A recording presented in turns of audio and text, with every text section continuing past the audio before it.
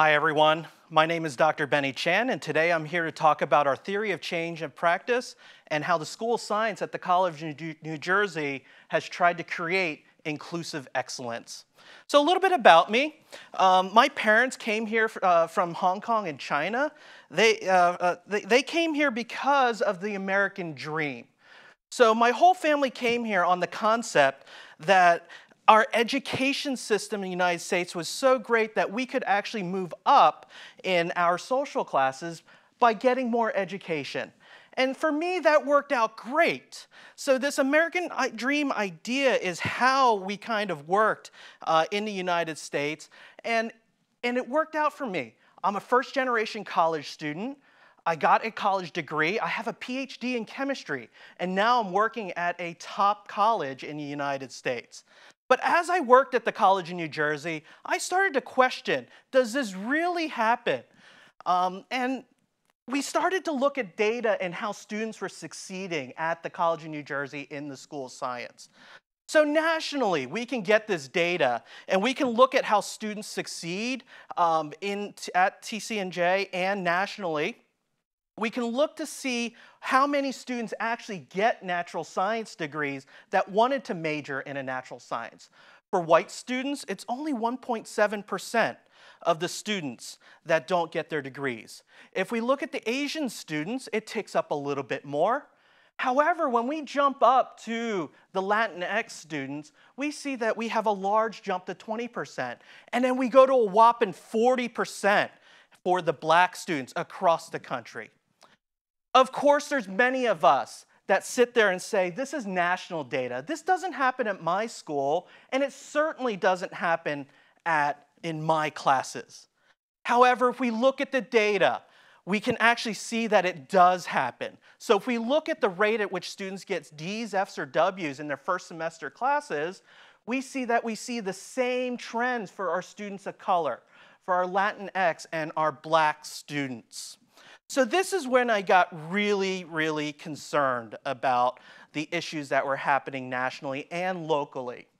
So it became my vision and the vision of the School of Science to create a thriving, diverse STEM workforce that leverages and mirrors our diverse populations. So our work here started with a lot of programs that focused on student success and helping fix students in terms of adapting to our curriculum and our identity, our courses. So once we had to work through this, we started to look at a lot of different activities, and what really made the change for me was when I started to work with another colleague. I got coffee with a new faculty member, Dr. Lynn Gaisley, and she talked about her research at Northwestern University. And when we started to talk about it, she was studying how biomedical students succeed and fail in their PhD programs. And she focused on minority students. So the story that was most striking to me was when she told me about a black PhD student at one of the top universities in the country. He would come to work and go to the lab on a regular basis, and he would be stopped to ask, and the people would ask him, could you clean up this spill? Or could you clean up the bathroom? The bathroom's dirty. So the racial stereotypes were so strong that the people in his community at work thought of him just as a janitor. And this student just wanted to get a PhD in the biomedical sciences. So as we were talking, we found out that this applied, we saw the same kind of trends with our TCNJ students. So we started to work together. So Dr. Sudhir Nayak from the biology department and I had already been teaching in our summer scholars program, which is a summer bridge program to help marginalized students succeed at TCNJ. We invited Dr. Gaisley and her undergraduate research team to work with us. And what was amazing with the techniques that she brought to the table with her social science techniques were interviews and understanding of why our students do not succeed. So for example, we have plenty of students that need help and they don't seek help. And based on the interviews, we started to find out why the students were doing that. So this black male student told us, you don't want to be that one person that always has a problem, especially here because I'm African American, so I just keep my mouth shut. So for this student, they don't want to get any help because they don't want to be a problem. And they don't want to fall into the stereotypes that persist for our students of color. So that's when we started to dive into the research, and we were really helping our students, and they were doing really well in our courses. So we started to see an additional change. Our faculty members that were teaching in the program started to transform. We started to understand how to work with students better, and then the faculty members in turn started changing how they were teaching in the fall semester and during the academic year so that all of our students could benefit from the strategies at work. So our major research question now is, can we catalyze this cultural shift across the school of science? Can we shift the entire school of science to be more inclusive in their teaching pedagogy? And we did this by doing a lot of observations. We came up with a theory of change based on the patterns that we were seeing. And our theory of change surrounds the concept that we want our faculty members to become experimentalist teachers. So we built this upon 3 different pillars. The first pillar is gaining an empathy and understanding of our students. So just a little bit more about me. I'm a member of the queer community.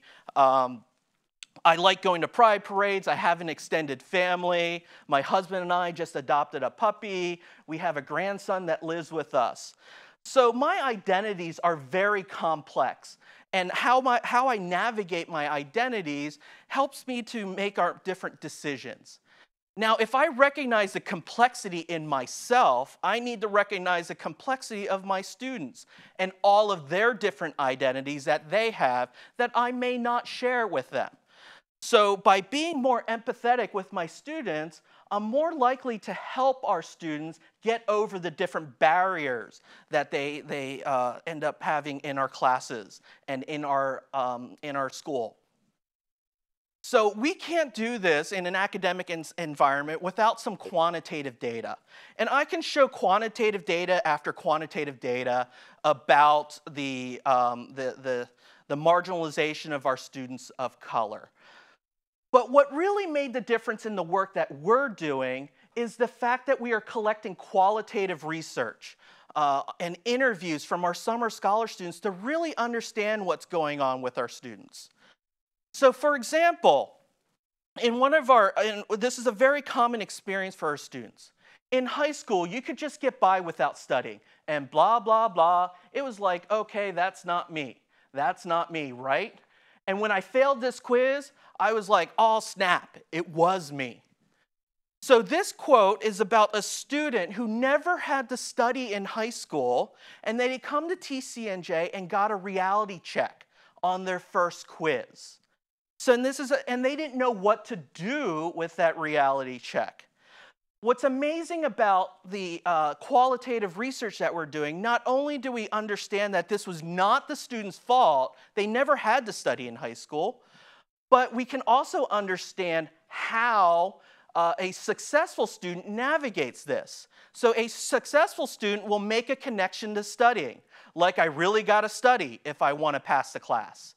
And not just passing the class, not just realizing that studying is important, they need to make a change. If I didn't do well on an exam, I might try something different. So these students that are successful are recognizing the grade shock and starting to make changes for the different classes that they're studying for. The other thing that we want to do in our second pillar is start to approach our classroom like a science laboratory. So I love chemistry. That is my discipline, and I love working with our undergraduate researchers. So one of our first projects that we worked with was trying to make iron nitride nanoparticles. And we were making small amounts of it. It was working great at the beginning.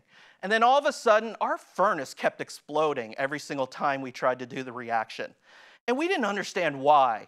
It wasn't until I started to look at the mechanism and realized that our reaction was exothermic and we were actually going above the decomposition temperature on a local level that caused our powder to explode. So that was really disappointing. But what if we apply that same concept, that cause and effect, to our teaching?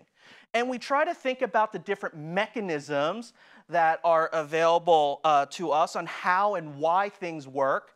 And then we can start to design an intervention site on how to make changes to change the effects at the end. So going back to our grade shock experience, we can find out that the students they never really had to reflect on their grades and their study habits. And we want them to develop better coping skills. So we can design interventions that includes things like making the activities explicit and developing some of their metacognition skills. We want to make sure that they review and reflect upon their performance on exams. And then we talk about it in groups to make sure nobody feels like that they are the only ones experiencing this. So we started to do this experiment with our General Chemistry 1 classroom. And on the surface, it looks like a flipped classroom. We do videos and we do lots of problem solvings in the class. However, it's much more complicated than that based on the models that I just showed you. We call this class a high-structure guided practice classroom.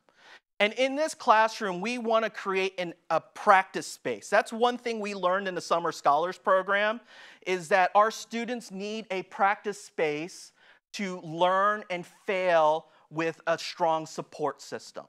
So that involves a lot of active learning with lots of feedback that builds on fundamental skills like studying, metacognition, and resilience. For our students of color and our queer students, we have to make sure we are culturally responsive, that we understand their needs in the classroom. And then finally, we make sure that the practice is aligned with the activities that we measure their learning, like quizzes and exams. So as we test out these pedagogies, we want to go ahead and share our results with our colleagues on a regular basis. And we do this through formal and informal strategies, from brown bag lunches to talks in the hallway to formal school science meetings and formal department meetings. So as we were doing this test on general chemistry, we started to share the data with our chemistry department colleagues.